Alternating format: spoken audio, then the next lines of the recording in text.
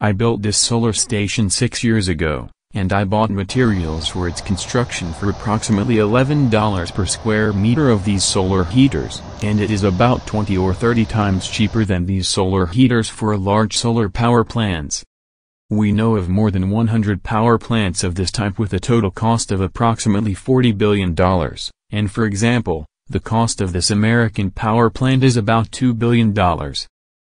The purpose of this video is to create similar data on the cost of heat, operating costs and other parameters of this type of solar heater which are located along this west-east line, and therefore they do not need the constant movement of the mirrors from morning to evening according to the movement of the sun across the sky. For example, now we see photos of this spot of solar radiation from absolutely motionless mirrors at these points in time of one day in December. However, the rest of the months have a longer location of the spot inside the receiver, and for example, now I am starting to show the movement of the spot in March, when it is inside the receiver during the whole day, from morning to evening. The end of this video will describe the features of the spot movement in different months in more detail. So, these were my expenses for materials for each section with more than 3 square meters of mirrors, and we can see that almost 50% of the expenses were required for the purchase of steel parts, another 30% were various polymers, and 20% of my expenses were required for the purchase of wooden parts. These materials have been combined into the following 9 parts, and the first part is such mirrors based on a cheap reflective film on a thin sheet of expanded polystyrene. However, we see that my solar heaters are also suitable for mirrors based on a thin sheet of mirror stainless steel and based on anodized aluminum sheet. Here we see part number 2, and it is made of a single wooden board and these steel products, but I think that the wooden board can be replaced by some product of stamped steel sheet. The third part is these 2 wooden battens with several steel products. Part number 4 are these semi-rigid sheets for placement of the mirrors, and we can see that I chose the expanded polystyrene which are several times cheaper and many times lighter than steel sheets or other variants of semi-rigid sheets. In addition, we see these wooden battens which are cheaper than rectangular steel pipes or stamped steel sheet products. Part number 5 are these wooden stakes, but perhaps we should look for more effective technical solutions based on concrete or steel, similar to these solutions. Here we see the body of my receiver, and the body is part number 6, and it is a sheet of galvanized steel, a layer of rock wool and 2 wooden battens. This part number 7 is such complex of 2 wooden battens and several steel products, but it may be better if we replace the battens with round or rectangular steel pipes. These steel pipes are part number 8, and it is absorber of the receiver, but it is obvious that pipes on a dark background are not the only possible variant of the absorber, and for example, this is another type of absorber which may be cheaper but has several disadvantages. In addition, now I plan to begin studies this type of absorber, and it is several times cheaper than that absorber made of a large number of pipes, but it also has disadvantages. This transparent film is part number 9. So, now I remind you the cost of materials for my solar heaters, but these were the prices in my Ukraine where lumber and steel are cheap, and now I have increased the prices to better correspond to European or American countries. In addition, these were retail prices, and now I am changing them so that the table is based on wholesale prices for large-scale manufacturing, including transportation costs, but we understand that the prices may be different for different countries and that world prices for steel, timber and polymers are constantly changing. We can calculate that the cost of materials is about $10 per square meter of mirrors of the solar heater, but it is obvious that we must take into account other production costs, and this is spending my time to make all 9 parts of my solar heater. You can calculate that I was spending about 90 minutes for every square meter of my heater, and below you will find links to my Russian language videos which show in great detail my manufacturing technology and prove that this data is correct. In addition, This is the time costs for installation of my solar heaters, and below I posted links to 2 Russian language videos which show how I built my solar station according to this technology that requires 46 minutes per square meter of the solar heater.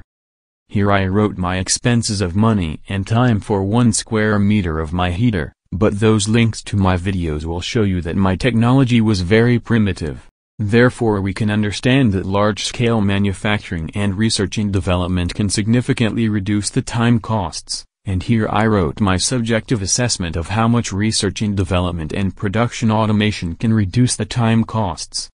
We can quickly calculate these total construction costs for rich and poor countries, and therefore we can notice that now my solar heater is not interesting for countries with expensive labor, but research and development and production automation can drastically reduce its total construction cost.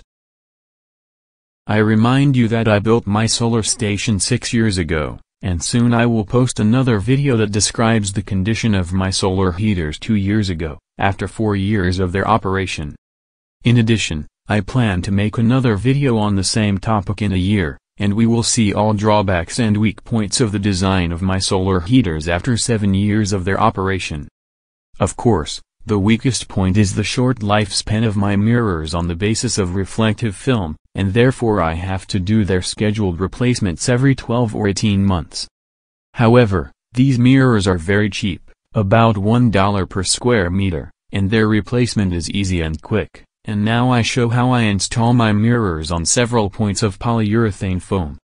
In addition, now I am testing this new method which changes a mirror in a few tens of seconds. Of course, the lifespan of our mirrors will be longer if the aluminum layer of their reflective film is thicker, or their reflective film has additional polymer layers. In addition, I think that such placement of our mirrors under a transparent film increases their lifespan several times. And now I am testing this hypothesis. I also remind you that such mirrors, based on stainless steel or glass mirror strips, have a long lifespan, about 10 years or more. Another weak point is this transparent film that covers the pipes of the receiver. Now I am showing the film with the age of 10 months, and we understand that it must be replaced with a new one. It was the cheapest polyethylene film that should work during 12 months on the surface of a greenhouse in the Ukrainian climate, but now I am installing a more expensive film for use on Ukrainian greenhouses during 24 months. This is the same film, and we see that it has been in operation without problems for more than 22 months. Obviously, we can buy more durable polyethylene films which are designed for 3 or 5 years of operation on the surface of a greenhouse, but I remind you that replacing such films is a simple and quick action.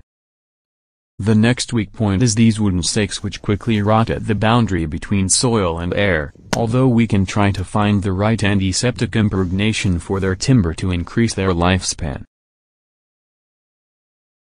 Unfortunately, replacing the stakes is a labor-intensive process, but I am currently testing several technical solutions that can make this action easier and cheaper.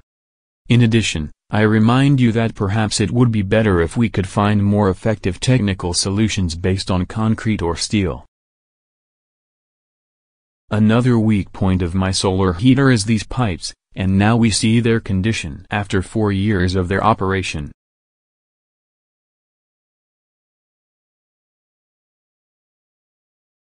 Here we see traces of water leaks from small holes which appear on the welded bead of the pipes, but fortunately, these holes are clogged with dirt on their own during several weeks after they appear, and therefore a water leak disappears but its rusty trace remains. These are pipes made of cheap steel with a wall thickness of about 2 mm and with low-quality welded bead, and I think these pipes will finally die in about a year when their lifespan will reach 5 years, and after that I will replace them with new pipes.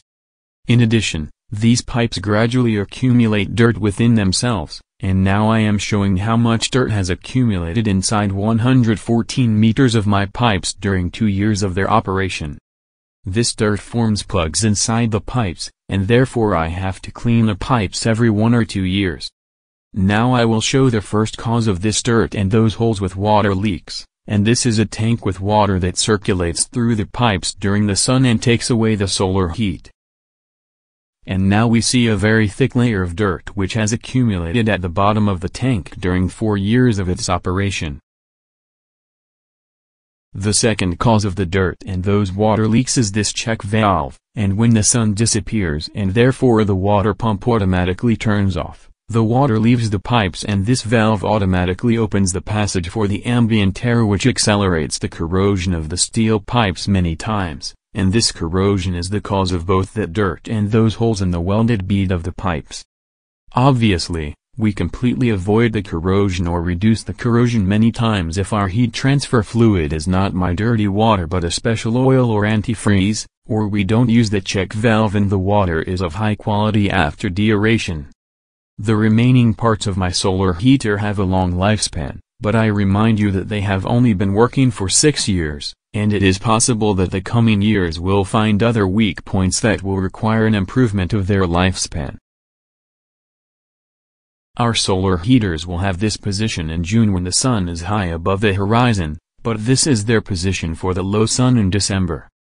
Thus, we must change the position of our mirrors during a year according to the midday height of the sun above the horizon, and now we see how I change the position at my solar station, and we can calculate that I spend about 5 seconds for every 3 square meters of mirrors.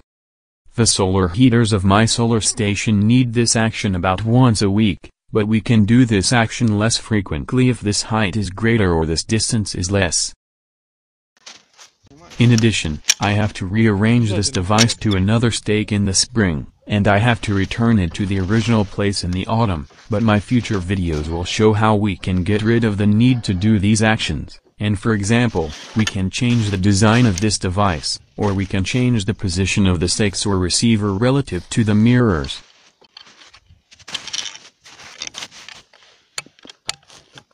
Obviously, if we use mirrors based on stainless steel or glass, we must wash them at least once a year. But we don't wash our mirrors on the basis of reflective film, because they have a short lifespan. Transparent film of my receiver also doesn't need washing, because it faces down and therefore it does not collect dust. Snow is also not a problem because it leaves similar mirrors on its own during several tens of minutes after the sun appears. Tall grass may look like a problem, but it will only reduce our heat production by a few % per year. This table shows my spending of time and money for maintenance of each of my rows of solar heaters with 29 square meters of mirrors on the basis of reflective film, and this is a similar table, but for 1 square meter of mirror. We can conclude that these costs will be a problem for large solar stations in rich countries where paying this labor will radically increase the cost of our solar heat. But I described 2 minutes ago how we can get rid of these costs, and my future videos will describe the possibility of getting rid of these costs.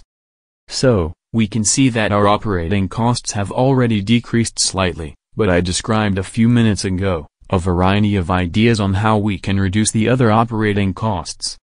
In addition, it is obvious that production automation, large-scale manufacturing and research and development can significantly reduce these costs to this level, but we understand that this is just my subjective assessment.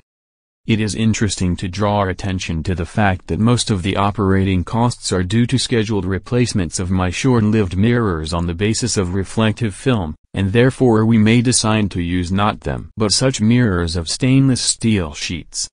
These stainless mirrors have a long lifespan, but unfortunately we have to wash them once or several times a year. And therefore we achieve such operating costs in the case of solar heaters with stainless mirrors.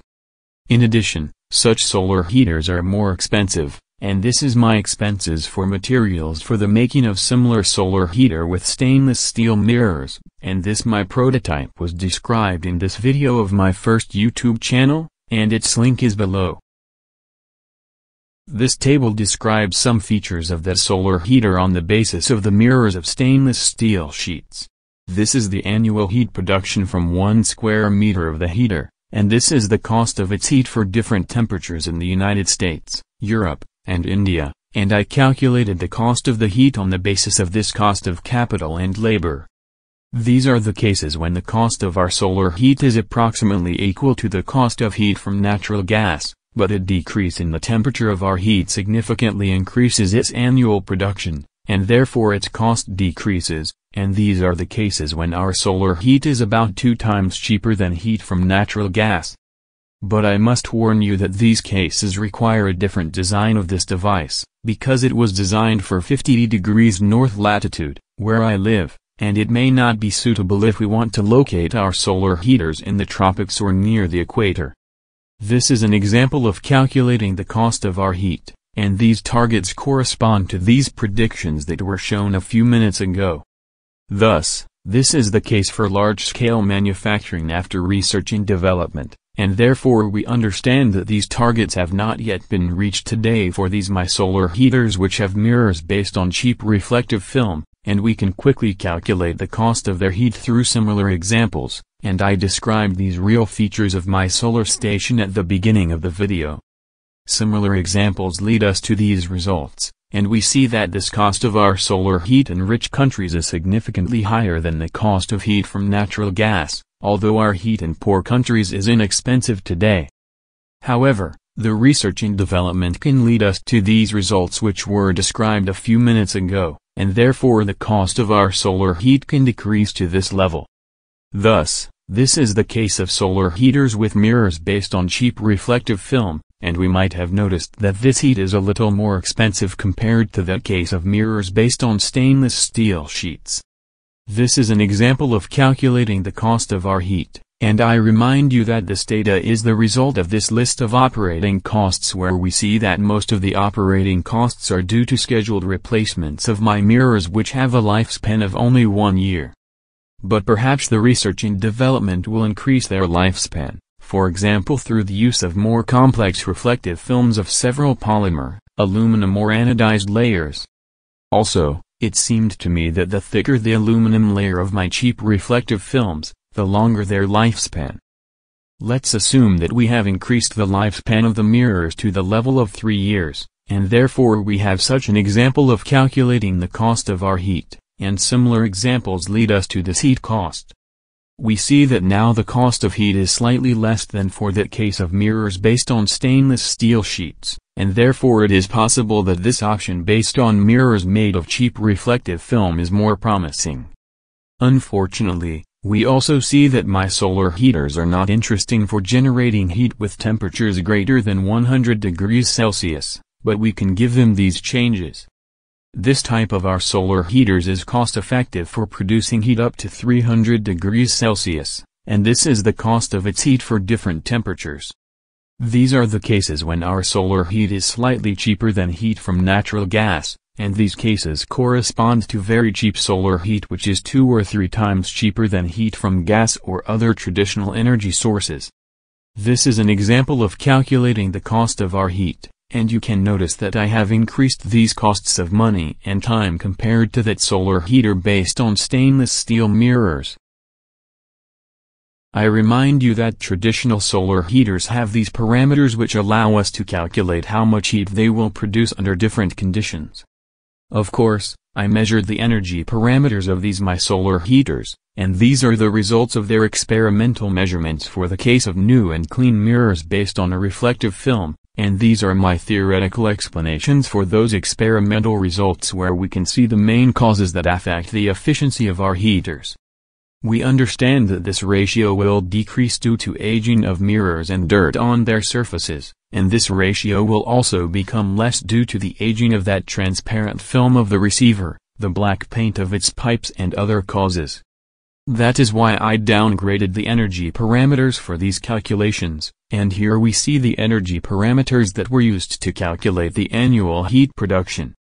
In addition, I measured how much heat my solar station produces, and this is its heat production during one absolutely sunny day per 1 square meter of new and clean mirrors based on reflective film, but I remind you that aging the mirrors will decrease the heat production. These results are well explained and predicted by traditional calculation methods based on similar tables, but here we should not use full solar insolation, but only direct solar radiation, because diffuse solar radiation is not focused by our mirrors, and we lose it. In addition, We add this column, which is multiplied by the amount of direct solar radiation, and the meaning of this additional column is as follows. I remind you that the west-east line is here, and now I show how this spot of solar radiation from my absolutely motionless mirrors moves during one day, and the points in time of this day are shown here. We see that the spot is inside the receiver during about 6 hours, although we can understand that this residence time will be greater if we increase this height of the receiver or decrease this distance between the receiver and mirrors. That is why here I wrote that the spot was almost completely inside the receiver, but here the spot gradually left the receiver in the evening, and here it gradually entered the receiver in the morning, and you can check that this column at these time intervals absolutely corresponds to this case which has already been shown. However, this is a situation near the summer solstice, but the farther away from the solstices, the longer residence time of the spot inside the receiver, and now I will show the movement of the spot for another day, near the vernal equinox. Here we can see that the mirrors were immobile, and these shadows show us that the sun is moving, but we see that the spot is located inside the receiver during the whole day, from morning to evening. Besides this, a similar situation of the location of the spot inside the receiver all day will also be near the autumn equinox, in September. However, after September, the situation starts to deteriorate, and now I will show the movement of the spot near the winter solstice. Nevertheless, after December, the situation starts to improve, and I already showed the situation in March, when the spot is inside the receiver all day long. I remind you of this solar heater project for high temperatures, and let's try to predict its efficiency on the basis of this theoretical explanation of my experimental results, but our new receiver will be made more carefully, and it will have a selective coating. That is why these parameters will be close to the energy parameters of these flat-plate solar collectors, but we know that absorbers of this type have a slightly higher zero-loss efficiency compared to these absorbers of flat-plate solar collectors. This is my forecast for the energy parameters of our new solar heater, and here I used the predictions of the parameters of our new receiver with a selective coating. In addition, these ratios are based on new geometric parameters according to this project. I used these new energy parameters for this forecast of the cost of our solar heat, which was shown 4 minutes ago. But here we see that I have significantly worsened the parameters for taking into account dirt on the mirrors and the receiver and their aging. If we need even cheaper heat of these high temperatures, we can try to improve the design of our solar heater, and this sequence of photographs tells us that it would be nice if our heater had a simple and cheap mechanism for small changes in the receiver position in these directions. Recently, I started researching a simple and cheap mechanism we need, and these are springs.